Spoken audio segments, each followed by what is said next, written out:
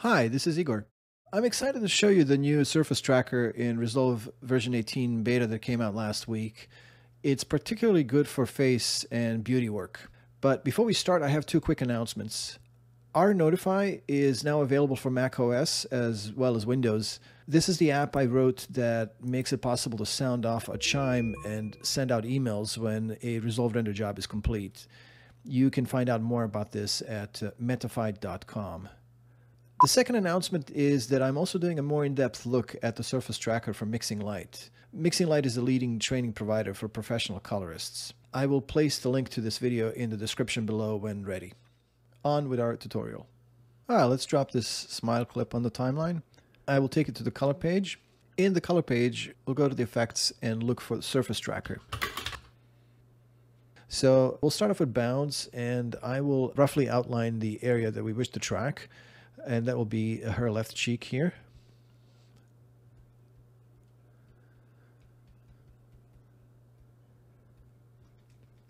I'll refine that a little bit here. One thing I found out is that contrast of the plate has a lot of effect on the quality of the track, as one would expect. So I'm just going to do this temporarily for the tracker so it can get a better track.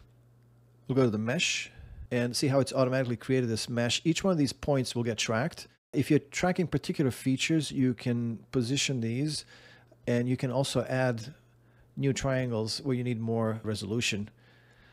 This is kind of a bland, uniform area, so I don't think we need to track any particular features there, but I will increase the precision of the mesh. And not only that, I will also, on the track page, go to better quality, because I have discovered that faster, while it's fast, it's also a little bit loose when you're trying to do these precise things, like on the face, for example. So let's hit track.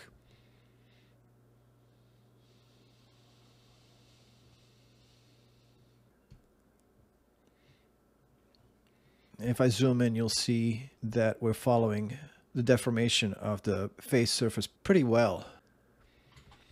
At this point, I can press Ctrl-D to disable this node. We don't really need that contrast anymore. So now, what do we do with the Surface Tracker? We have the track, but we're going to comp something on top. So I have that bruise and a scrape that I painted in Photoshop.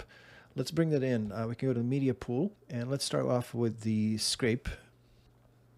The RGB green connection will go to green, and the matte will go to the blue. Let's push play. Not bad, right? But we'll do a few more things. So we also have the bruise layer, which we'll place underneath the scrapes. So actually, I will add another Surface Tracker here. This is still in beta. I'm not sure how it's going to pan out. Some of the things in the actual tool seem to be a little wonky or not fully worked out. But one thing that's missing right now is there doesn't seem to be a way to copy and paste this node onto another node, or copy the mesh or the track. But I need this track on this other node that we'll use for the bruise. So I'll unfortunately have to do another one from scratch. So I'll just go back to the first frame and just draw a quick bound.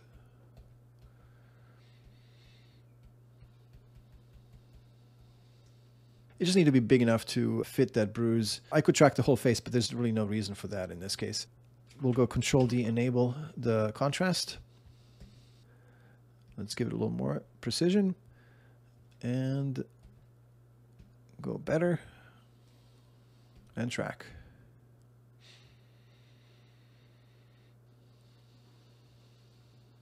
I will disable the scrape for now. Let's pipe this into here.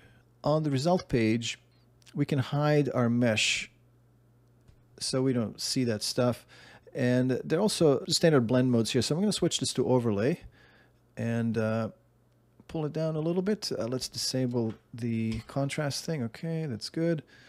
We see some hard edges from our bound, and that's easy to fix with softness and expand and contract. There you go. So if we enable and disable that, we see our bruise. Let's see how it tracks. Pretty good. Maybe let's make it a little more pronounced. Cool.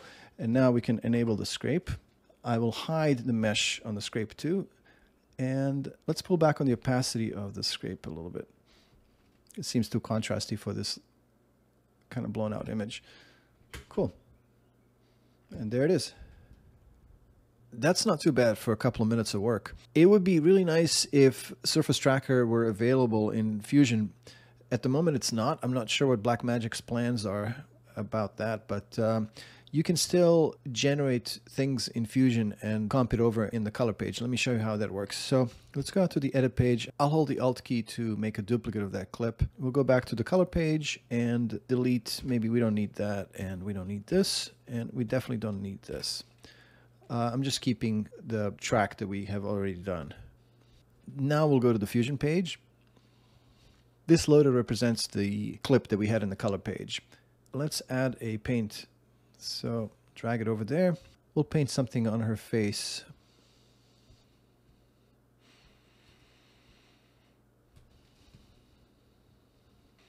We don't have to do it in this general area because we can position our element later in the color page, but I'll do it here anyway. Let's say she's a Dodgers fan.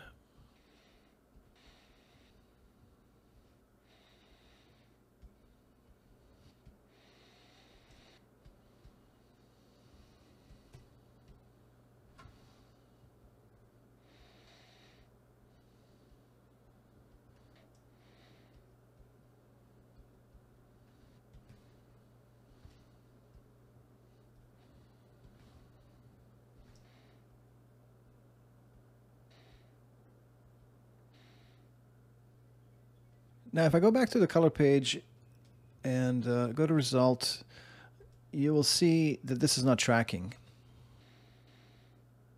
What we need to do is I'll press Control Space, get a background, and hold Shift to break away the paint node connected to the background, and then Control Space again. Media out. We'll create another media out. This is a standard way how you take Fusion elements into the color page. Let's drag it to the viewer. If I press A, you'll see the alpha is fully opaque, which is not what we want, but that's because the background has alpha all the way up to 1. So now we have the alpha and we have the RGB fill. And this is going into media out 2, which will be available in the color page if I right click and add source. We'll just connect that source to the RGB and alpha inputs here. Of course, this needs to be connected to the output. And there it is. And it's tracking. Now let's just refine it a little bit. Maybe we'll do multiply.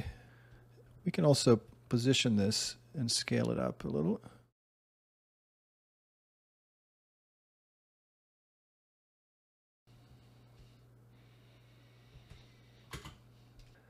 Although it's going to be a little bit before we upgrade to version 18, I have already used the Surface Tracker on a shot for a trailer where I had to clean up blood on the nose for the MPA. And it worked out really, really well. It saved a ton of time. So I'm very excited about using this tool. And I'll show you more of the beauty stuff in the upcoming Mixing Light Insight. Thank you for watching.